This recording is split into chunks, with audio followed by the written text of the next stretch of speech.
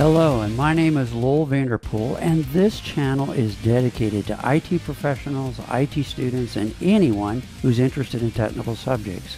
This is part 2 of a series helping IT professionals and IT students go out and purchase used IT equipment and use them to leverage advanced training. We're talking about used servers in this series, and we're going to look at the setup and configuration of the software side of this equipment. In this scenario that I'm going to be talking about, I've got an HP ProLiant DL360. It's a Gen 8 1U rack mounted server. It's got 2 Xeon cores, 64 gigs of RAM, 8 SAS 300 gig hard drives, a enterprise RAID controller, 4 gigabit network cards, 2 power supplies. It didn't come with any operating system, and it was about $349 with a 90-day warranty. That's a pretty good deal for a used server. In this lecture, we're going to be covering, with the used server, configuring the disk arrays, software downloads, firmware, software for your specific server operating system, drivers, and then out-of-band configuration. So what's the purpose of buying used servers, switches, and routers? If you're an IT professional or IT student, there's no better way of getting hands-on experience than having this equipment at home. Today, with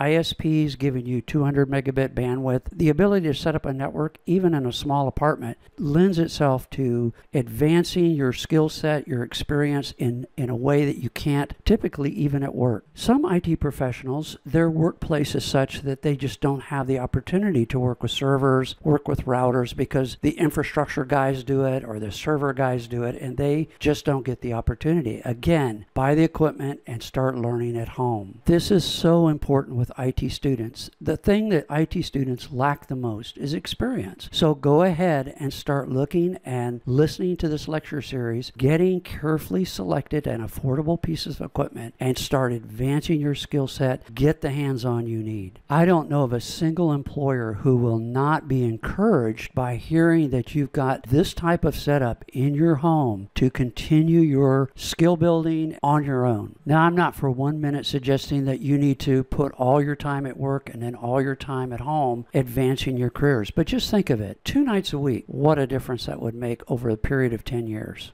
In the world of IT, getting hands-on experience, it's everything. Now, as I look at this hardware, I'm going to look at its hardware subsystem. I want to look at this used server and say, what kind of network bandwidth does it have? What kind of storage bandwidth and capacity does it have? How much CPU headroom do I have? And what kind of memory capacity and what kind of memory bandwidth do I have? So that I can focus on what I need to change. To get the maximum performance out of a used server, I look at this particular box. It's got 2 Xeon 6 core. I got plenty of CPU. It's got 64 gig. I got plenty of RAM. But I've got a 6 gig SAS RAID controller. So I've got about 600 megabytes per second. That's a little bit better than a typical SATA drive that's running 7200 RPM, but not much better. So right away I can see my biggest issue here is disk bandwidth and disk speed. Here I did a disk benchmark for that one drive. I took one drive, put it on a RAID controller, and ran a benchmark with a 300 gig SAS drive at 6 gigabits per second. Not too great. I'm getting at the best a 415 megabyte per second read and about a 415 write benchmark. That's not really good. If I put an operating system on that server like it is right now on a single drive, it's going to be extremely slow and it's not going to have the performance. So I need to leverage my disk array, my RAID system, to improve that performance. The same server, same drive, same hard drive, same SAS controller, but I took took 7 disks and I put them in a RAID 0. Look at my benchmarks now. I went from 400 to over 2,600 read and about a 1,300 write. Substantial improvement on disk performance. My disk subsystem will definitely do fine if I put more disks in a RAID 0 configuration. Now I am at risk because if any disk fails, I'm going to lose everything on the array. So that just means I'm going to have to do my job with backup. As I move to RAID 0 for my C drive and D drive, backups become real critical because anything fails in those RAID arrays, I'm going to lose everything in it. Got 8 disks in this used server. So I'm going to take 3 disks, put them in a RAID 0 configuration and make that C drive. On controller 2, I'm going to take 5 disks that are left and make that a RAID 0 disk array, and I'm going to make that D drive. That will give me the balance between capacity, which I don't need as much capacity in C as I would like to have in a D because I'm going to put virtual machines in there. But it will give me enough performance boost that I can live with it for right now. When I'm dealing with laptops or desktops, older laptops, older desktops, my strategy is no different than what I'm using on this server. Generally, CPU is fine. If I'm purchasing used equipment, I'm always looking at best CPU that I possibly can buy, most expandable amount of RAM that piece of hardware will do. And then when I look at storage, that's usually where the performance is the worst. So I look at some method of RAID, whether it's a laptop or a desktop. I use RAID. I try to go to, in the case of the server, I try to go to SSDs for my C drive. So here, Water Panther has some really cool options for older Dell and HP servers. They make enterprise 2.5-inch drives that are SSDs. This one's 200 gigabyte for about $74 each. I could buy 2 of these, RAID 0 together, make them my C drive, and I would probably get read speeds at around 3K, 3.6K. That would be phenomenal. It would dramatically improve the performance of this used server with the least amount of dollars invested. And keep in mind, I'm still talking about a SAS 6 gigabit interface. So let's begin and let's configure the array.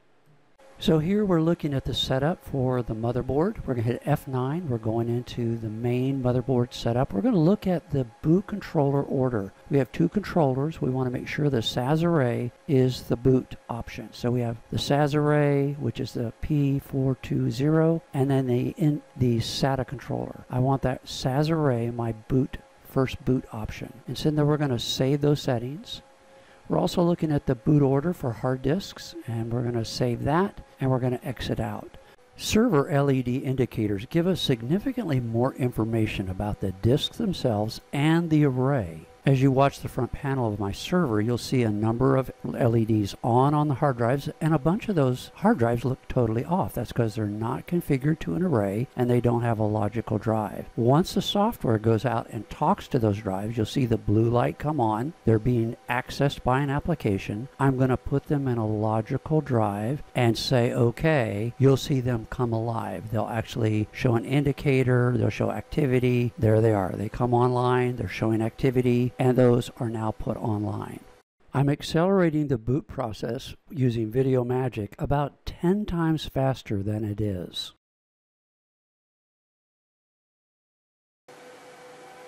I'm going to choose F8 to run the optional ROM configuration for Arrays utility.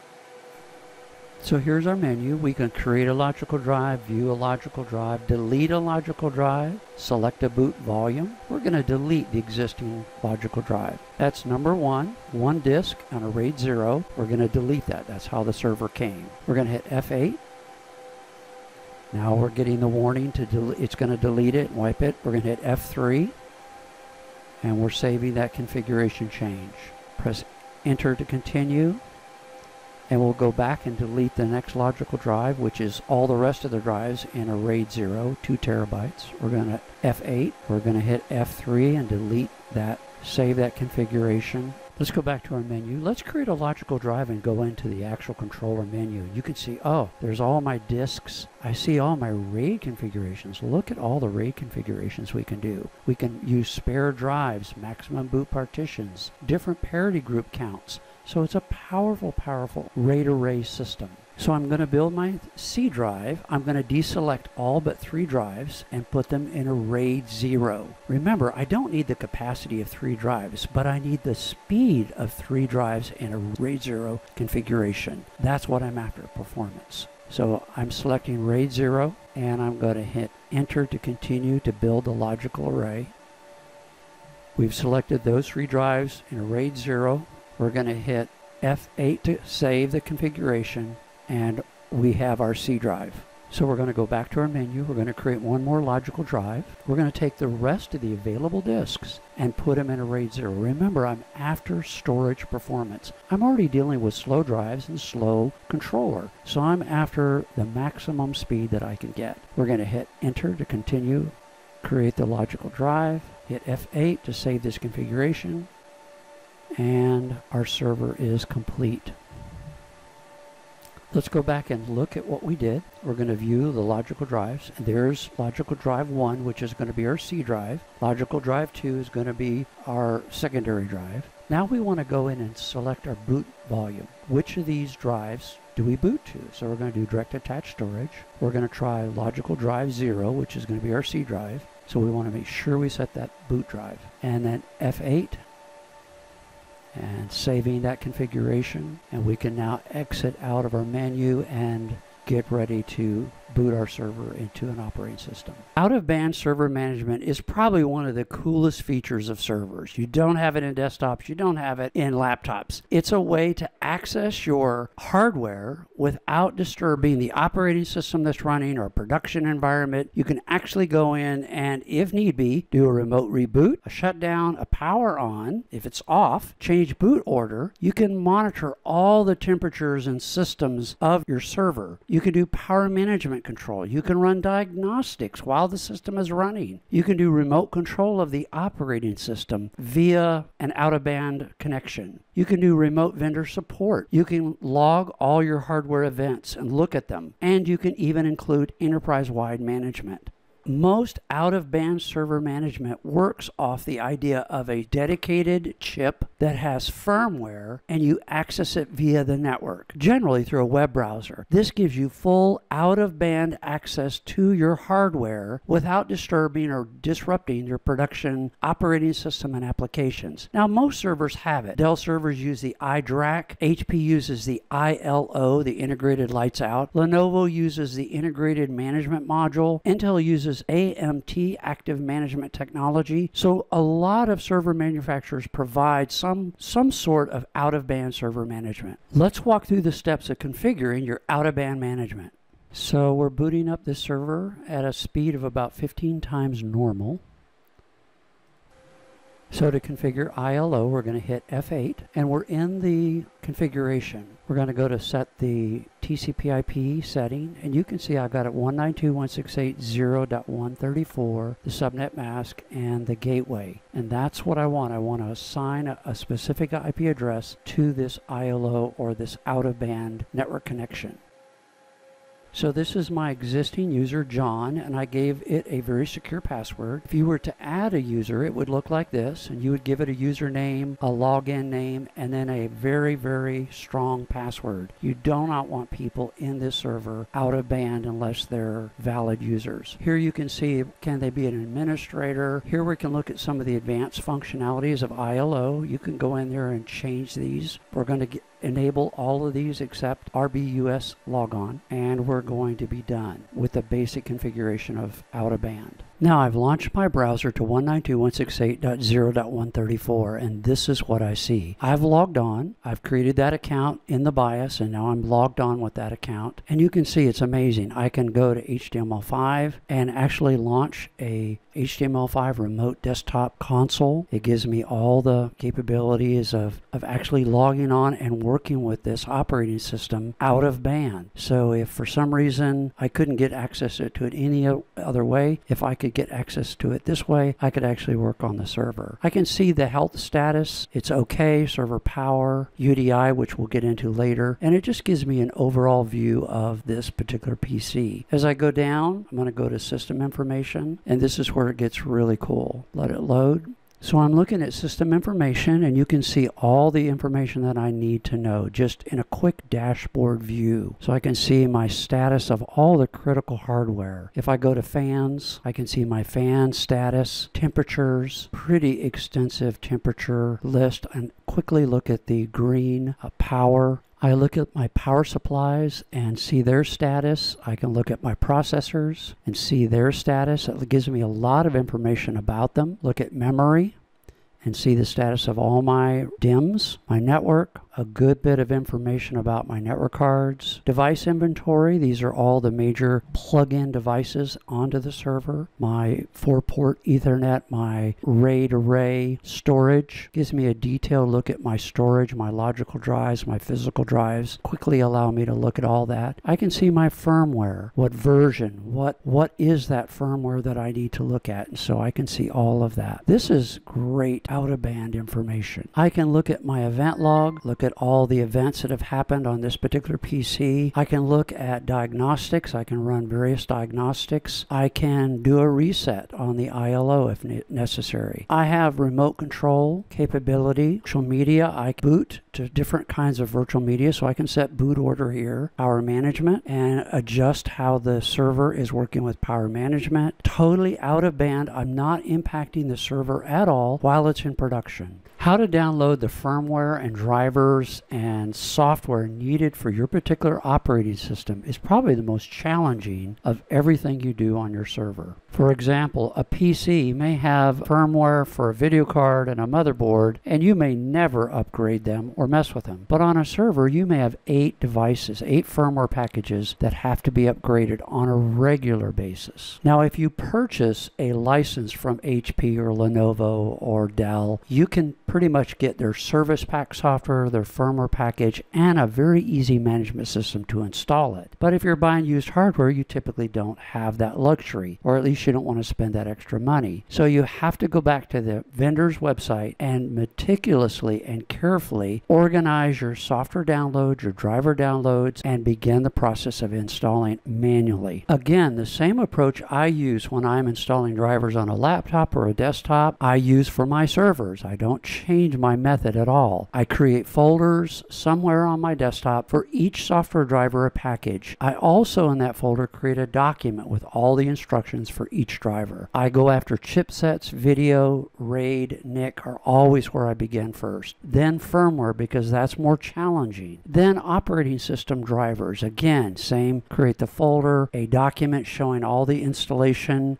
to-dos and don't-dos, and then I begin the process of installing very systematically and logically. I use this same approach no matter what piece of hardware I'm dealing with, whether it's server, desktop, or laptop. Now this portion is critical to getting your server up to date on firmware so it's patched and less vulnerable, and to give your operating system of choice, whether it's Linux, Windows, or whatever, the most stability. Without doing this, you're going to probably have an unstable operating system. So in gathering my drivers, firmware, software, anything that I'm going to need for the software side of this server configuration, I'm going to go to the vendor's homepage for drivers, etc. I've got the HP ProLiant Deal 360p Gen 8 server, and it's really got everything. It just, if you can afford the service pack license, they make it very, very easy. If not, you're back to this homepage and you have to do everything manually. I can see my BIOS downloads, firmware, documentation manuals for it's all here. It just takes more time. It requires you to do all the hard work. I'm going to scroll down through here and be loading Server 2016. A lot of the software related to Microsoft is probably going to be on my list.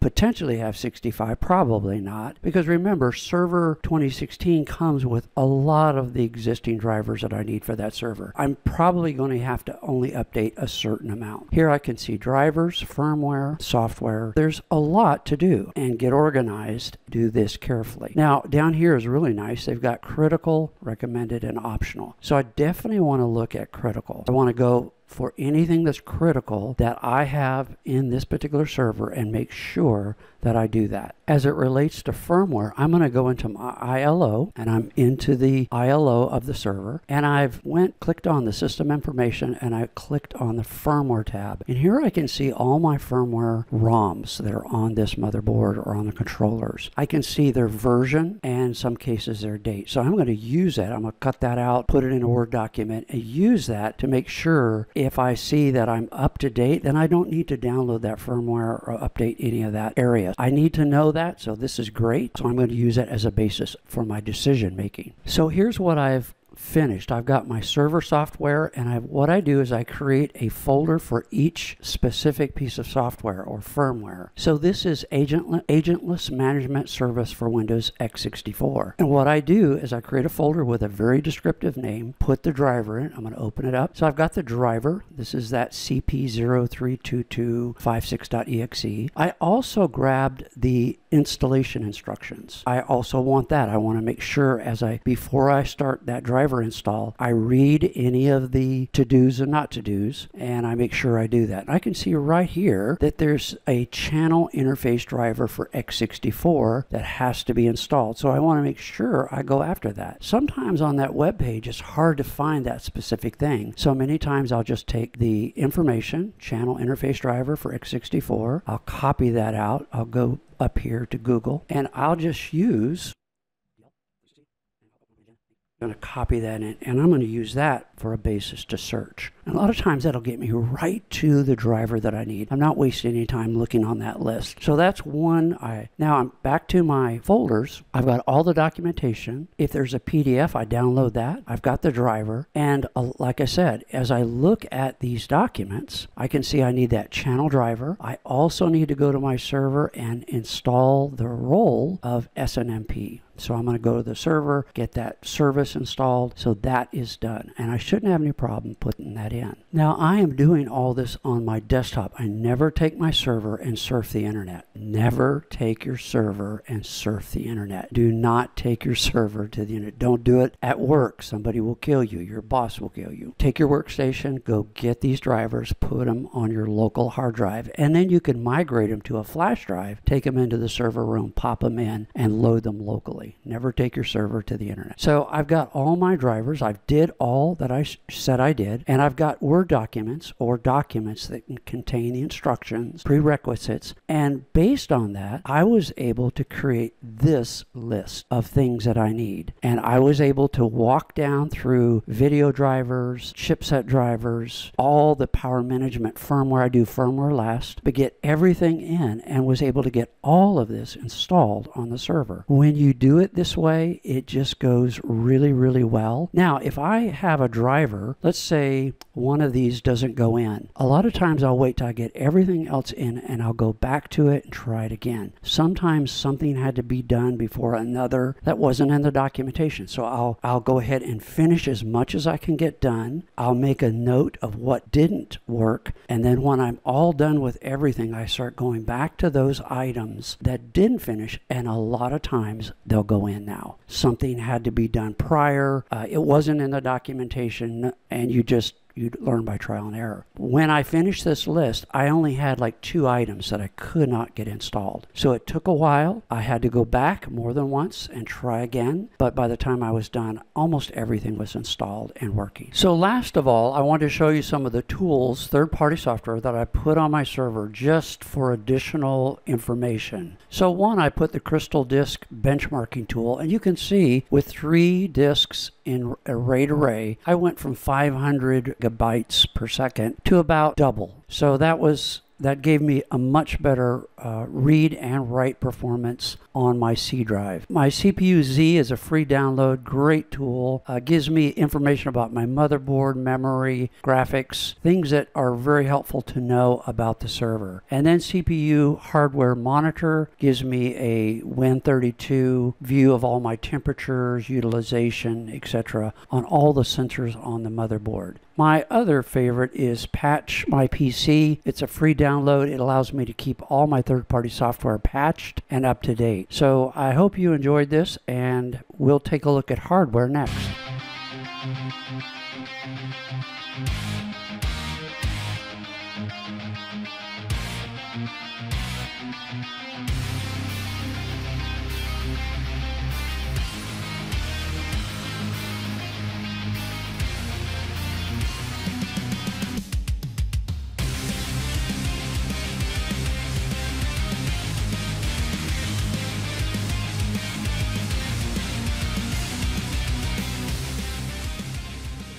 Bye.